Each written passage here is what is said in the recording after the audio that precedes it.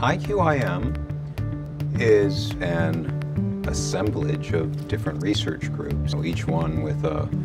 principal investigator and a bunch of students and postdocs. If you bring theoretical physicists in close contact with experimentalists and you start talking about the problems of common interest, it gives you new ideas and you think about things in a different way and you develop a deeper understanding of what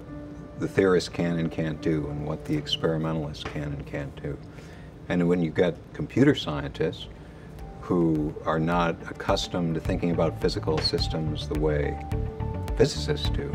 but still have their own computational lens which gives them special insights, that they can interact with experimental physicists in a way which can lead to new strategies and ideas. That's really why it's important that we are a unified institute rather than just a bunch of groups.